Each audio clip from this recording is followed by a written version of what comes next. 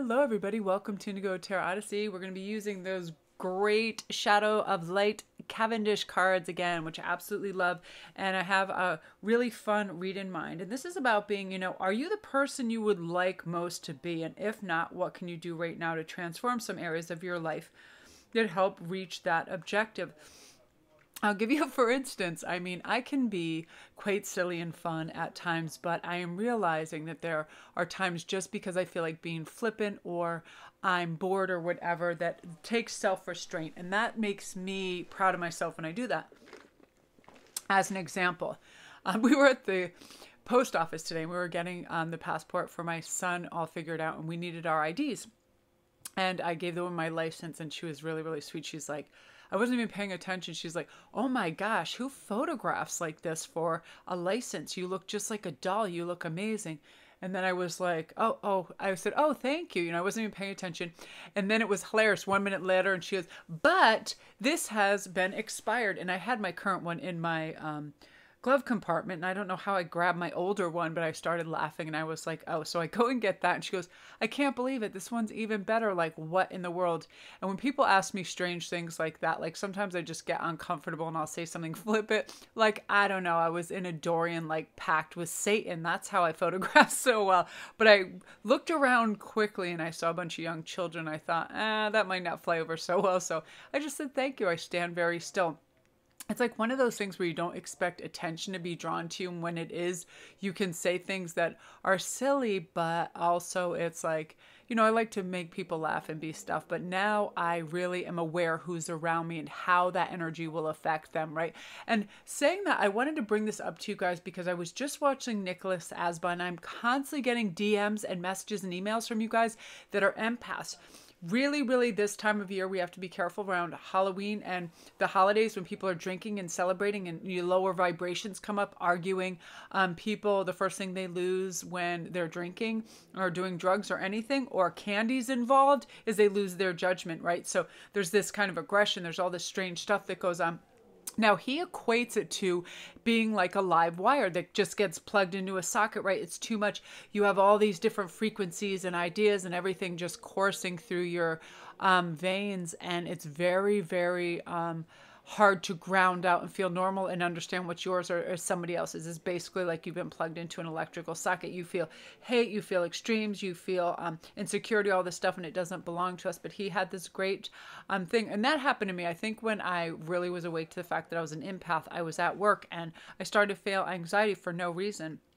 Everything was in order, and then I realized there were a couple people there that emote a lot of insecurity and anxiousness due to work and performance, and I was like, oh, right away, I knew that. So something that's very helpful right away is to envision yourself in silver white light, a big bubble around you or in a triangle to point at your head down to your feet.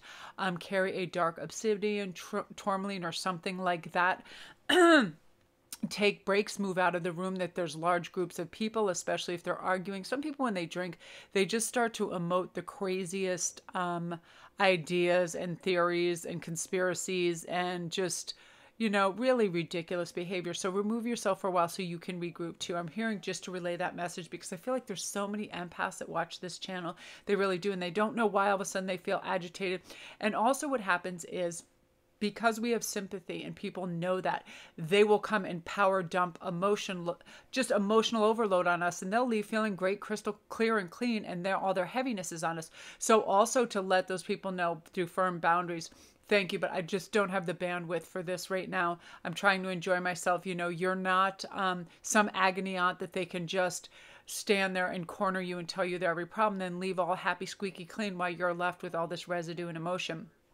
I oftentimes used to have that in my workplace. Everybody's like, oh, I have this and that. And I worked with some depressed people and they would tell me, but also I knew a holistic approaches to things so that, they would tell me physical ailments and I'd try to help them. But at the end of the night, it's like, unless you're protected, you can really have issues with that. So remember, as soon as I heard that, I was like, I think that's a really good message to go out there. You don't need to be that live wire that's tapped into the socket where you're getting overloaded and jolted. Just protect yourself, deep breaths, release that energy, and also let people know that, you don't have the time right at that moment. You're trying to stay elevated and happy, and everybody's absolute problem from the day they were born is not your responsibility, right? You're like, thank you. No, I'm good. So we have 3 cards to choose from today. Ghost of the Pumpkin Patch, count your blessings. 2, the 3 fates, what comes around. And 3, the winged seer, you see clearly, and clairvoyance. Oh, I like that a lot. So we're going to start with number 1. Now this is about, I love this. This forlorn little figure looks so sad, right? Oh my gosh. So the divination message with this is something precious is all about you, but it has become so familiar that you can barely see it anymore. It is such a fixture in your life, and familiarity has bred, if not contempt, a kind of blindness. So the beautiful little girl ghost in the pumpkin patch asks you very gently to see the abundance all around you and to appreciate that while you're in physical form here, there's much that you can enjoy.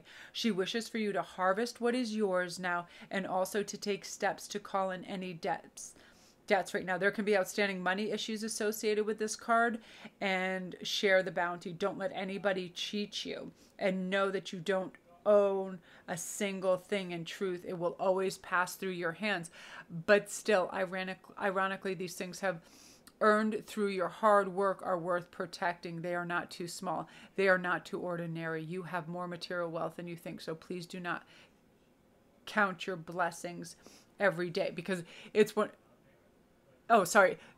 Please do count your blessings every day. I thought it was going to go on to expand that, it runs through our fingers. This is really true. So what I'm hearing right now, in order to be your best self, firstly, you set boundaries and know what you have, what you create, what you do, what you're selling, what you're offering has value. Don't let people underestimate them. Don't let them take advantage of you. If you're a painter or a singer, whatever, they want you to write a song. You're a Reiki healer. They want you to do healing. You're a tarot reader. You're doing a read for them. Every single thing that you have that's a service has value. Make sure that just because you have this skill set, you're not handing it out. Friends, whomever just doesn't think that you're going to be obliging and give all this skill set away, right? Just say you're an excellent muralist and you can do great kids murals. Oh, would you like to come paint my children's wall? Right up front, let them know that this is a business situation, because your time is of value. I mean, not if it's your best friend and you want to do this as a gift or a favor, but never let somebody assume that you're going to do something for them free of cost when it's your time. And time is our most valuable asset. It's like sometimes I will have people that want me to do something like really quickly, and they pay me a premium for it. There are still times where I will say no to it because I am dying to just go out for a walk and go to the gym, and I don't want to at that point do an on-camera read or do something at that point. It's like I get to decide, and the thing is you get to decide, right? You're not here to just hand out presents, and that's going to help you, because then you're going to reach this beautiful point in your life where you're realizing, I'm not the token gift giver, right? That you have really, really great things to offer. Again, there will be a corresponding fee with that. People need to survive. Things cost money. And I don't know why some people think just because they're a relative or they might know you that you would do something like that. So beautiful energy, and we're going to pull some tarot. So I feel like that's something that's going to help you elevate and be your best self too. You're not going to feel like you're being taken advantage of. You're also going to have gratitude for what's around you. This happens to me sometimes too. My house is a literal Aladdin's cave. I mean, just look up over here, like right there. That was just, I wasn't even setting up for a reading like that intentionally. I was just going through some of my inventory. Then this is like a 1/100th or 1/1000th probably even of the stuff that I have in stock of things I've made and acquired. And I'll look in drawers and they would just be filled to the hilt with gorgeous stones. Like I just refound my smoky quartz, which I absolutely love so much. And I was like, oh, it's ridiculous. It's like I have so many gems in this Aladdin's cave that I don't even see it sometimes as the beautiful works of art that they are, because they're constantly in front of my face. We need to do that with family. We need to do that with friends, business associates, things we've created, works of arts that we've placed on our wall, beautiful things that were sentimental when we purchased them. We purchased them for a reason. We were in a headspace. We felt drawn to them. Right? So to appreciate that will help you formulate a very good kind of friendship with yourself, that you understand that things have value and that they're meaningful. I'll do that with my decks. I will just cherish them and relook at the artwork and reread the books and just be like in awe of the fact firstly, that somebody created these amazing things. Secondly, that I can afford to have them. You know, and thank my patrons and all of you guys who support and get private reads and things for me. It makes my day. I literally get to get up and play with sparkly gems and tarot cards. I'm like, am I even on Earth anymore? You know what I mean? So not to take these things that are beautiful people, places, and things around you for granted, to really step up and see them for the beautiful things that they are. So you have transformation. And then you have the gardener too. So this is saying too, another way that you can really, really tap into things around you is not stay in the same place. Transform. You are evolving every day. We never stay the same. We never really have the same attitude about something when we really look at it and we're growing and we're thriving. To really be proud that you're elevating all the time. Have pride in that. Know that. Have a sense of, you know, distinctive pride in that. In the gardener, you're cultivating so much right now. Naturally, friendships, gifts, all of that. You're really tapping into this beauty and wonder that's around you. Be proud of that. It's amazing. If you guys want to stick through to the end, I will flip over all the Cavendish cards so you guys can have a quick look. See, I did these in another video. And yeah, I like to give you guys, I know there's a lot of readers that watch me, and you know, it's quite an expenditure. If you have, you know, 10 decks, you're really thinking about what to get. Sometimes the artwork is not explicit and you can't see on the site. So if somebody does a review, it's really great. Like Cherry Enchantress does some great deck reviews and she shows the book and everything. And it's really nice because, you know, you can save a lot. It's like those things. I might start a quick thing on Patreon of makeup review to save people money, because I try all different types of things, and there's nothing worse than going out and buying something and find out it is an utterly crap formula, right? And then every once in a while you'll just get a gold mine in something you keep forever because it really works. And it's about cultivating. This is about you cultivating what works for you and makes you feel good. The environments that make you feel good, I feel like that you like to be outside and you like nature. That will help you grow. That will help you feel good. That'll help you feel elevated and know, you know, that what you're offering to the world is substantial, and that you're growing and learning every single day, and have pride in who you are, what you're creating in the world, and your life path purpose for sure, group one. So beautiful energy. If you're new to my channel, don't forget to press like and subscribe, and all my links are down below. This is one of my favorite cards. She just looks like so, oh, I love her. I love her. So that's you guys. If you're new to my channel, all the links are down below as well. I couldn't even remember if I already said that, because I shot a couple videos today. If you need a private read or anything. So come check the end of this. I always have wonderful people that do timestamps for me, and you can check out the review of this deck. I'll flip over all the pictures because I love Lucy Cavendish. She's so talented. So let's see, we have what comes around. Let's see what the book has to say about that. I feel like that sounds very karmic to me, right? The three fates.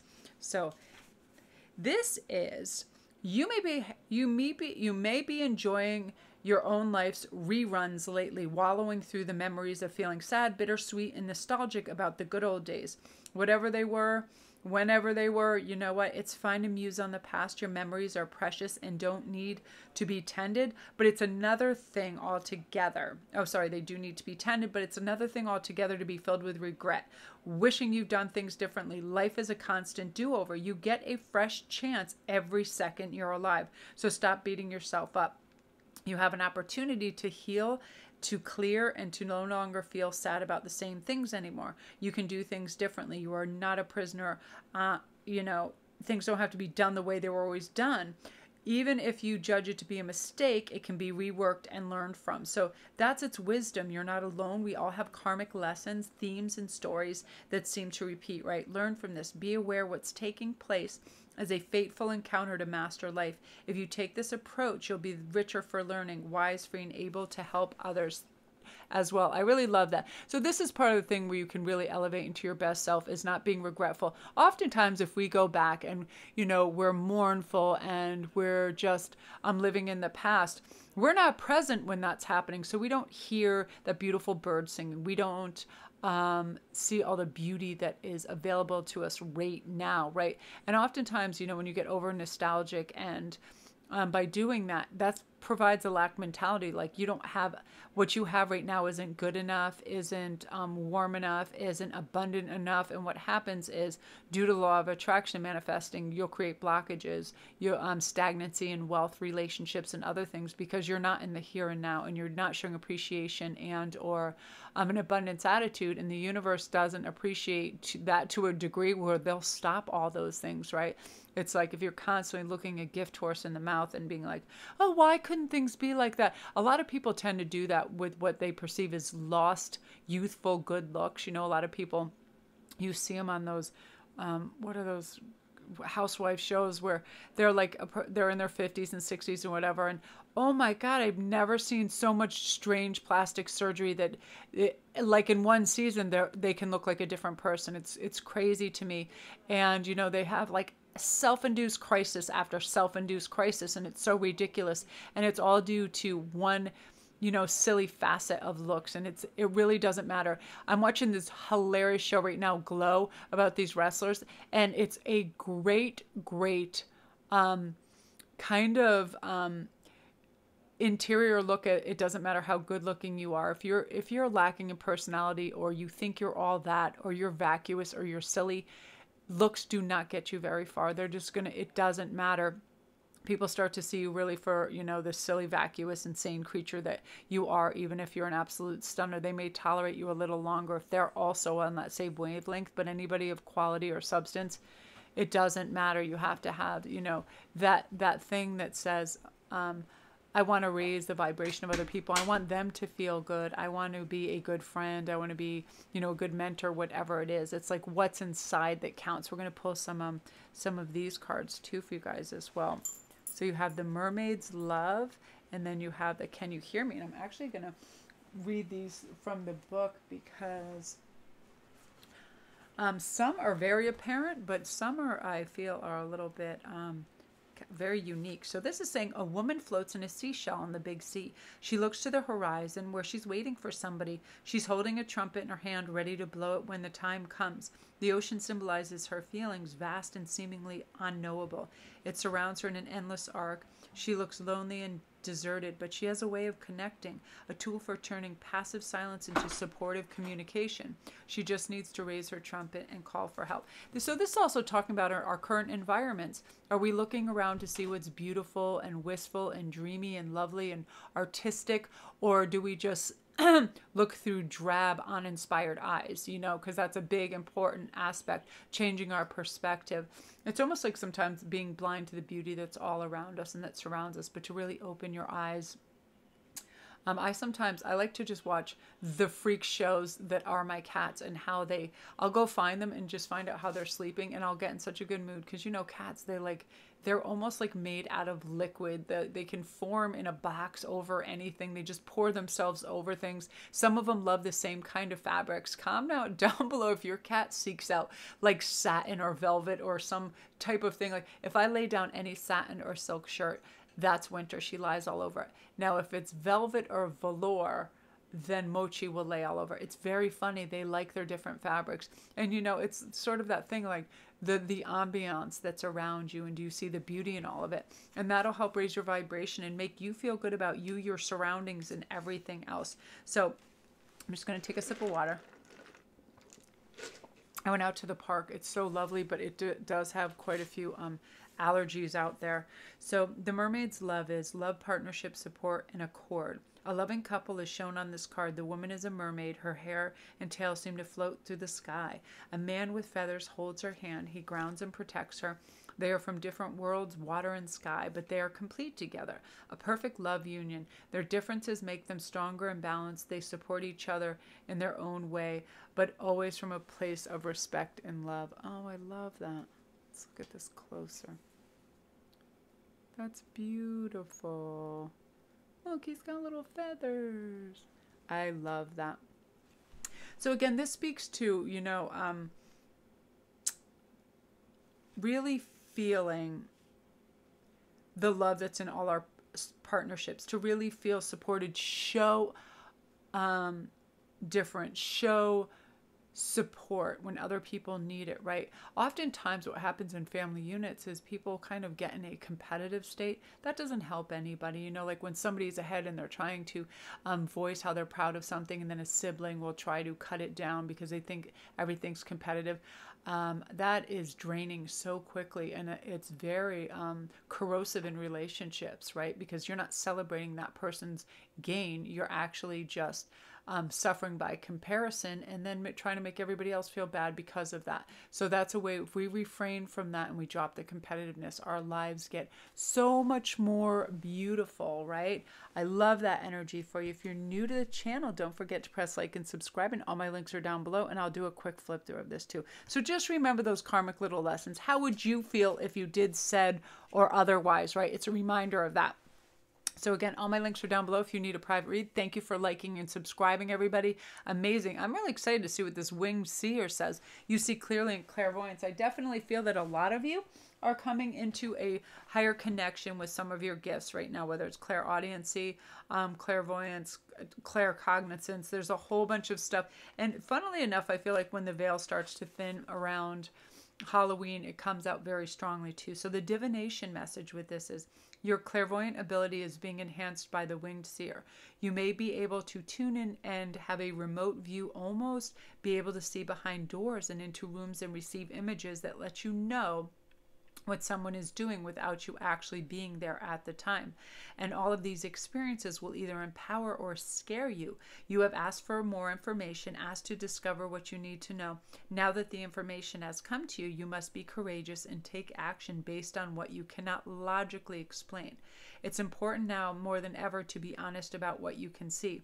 But most of all, be honest with your own self. So this is saying too that you do have gifts that you're going to unravel, and be honest. What do you see, and how can you hone your craft, and don't allow fear to come in with anything, and also to never misuse any gifts too, because I feel like sometimes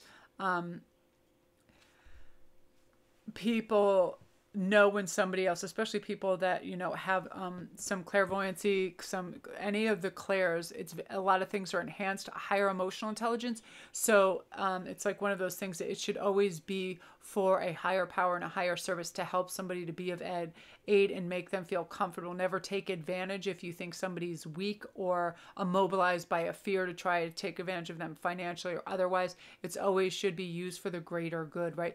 We should always have, and if somebody is feeling feeble or they're elderly or something, we don't get impatient because it takes up our time.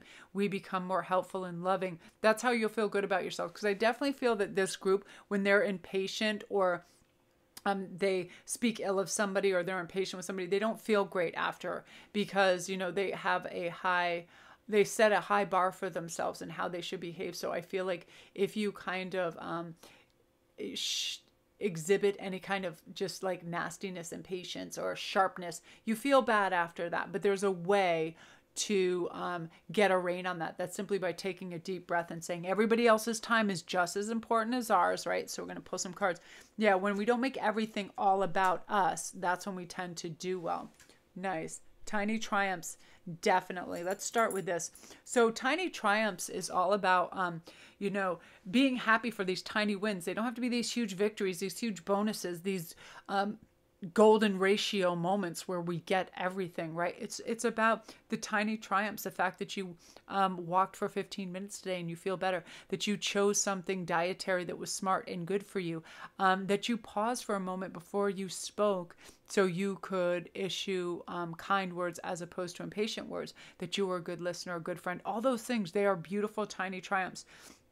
And protectiveness is saying, you know, that you are this way for a lot of people. You see this giant egg. You are a calm sort of, you're like a calm, huge lighthouse on a stormy sea for people. They come to you and, you know, they feel safe. They feel like you protect them. You bring new life to situations and people when they feel down. You see that beautiful nest in her hair. It's like you're this beautiful, warm incubation of understanding and caring. And when you do that, you feel really good about yourself because you realize that you are nurturing, and all it takes is a little bit of focus and being aware of what you're saying and being present in the moment, right? Whenever we're present in the moment, we do good. And then like a bird, that remember, I'm a bird, bitch. I gotta to fly. Be like a bird, free, fly away. When something doesn't suit you, spread your wings. Go see a new vista. Go be more expansive. Go check out what is going on and is around the world and is available to you. You are never restrained. You never have to stay in one place. So beautiful energy. I love that for you, Group 3. If you're new to my channel, welcome. Don't forget to press like and subscribe, and all my links are down below. So I'm going to do a quick fan through of these so you can see some. So we have Lady with the Bosch Egg, Ancient Wisdom. We have Dress of Alchemy, Release Your Power. That was in yesterday's. Angel of Time, Working Too Hard. We had Fairy of the Green World yesterday. Lantern Fairy, a clear solution. Two Little Witches. This is so cute. Magical space clearing. I love this. I Am Kali. From Death Comes Rebirth. This made me laugh so hard. Sewer Mermaid, Sewer Mermaid. Your sensuality is beautiful. Yeah, straight out of the sewer. I love this. Strange Lonely, Holding On Way Too Tight. I love that. The symbolism, Angel de los Muertes, transitions into the spirit realm. Look how cute. Violet Duchess, Stifled, Bored and Stuck. Then we have Dried Flower, very sweet memories. I just love this artwork. Poe, Time for Change, to learn something new, to use technology and gadgets with wisdom. I love this. Autumn is my last chance. Please don't lose hope. Outer trick-or-treating. Whee! We're here. Snow Angel. Signs are with you already. Fairy of the Divine Hand. Intoxication, distorted view, overindulgence. I love that card. Angel of Alchemy. Miracle. Beautiful. She looks like Cher. Sea Beacon Fairy. Guidance, but where will it lead you? Eclipse Mermaid. A powerful energy shift. Three Witchy Sisters. Cute. The power of three.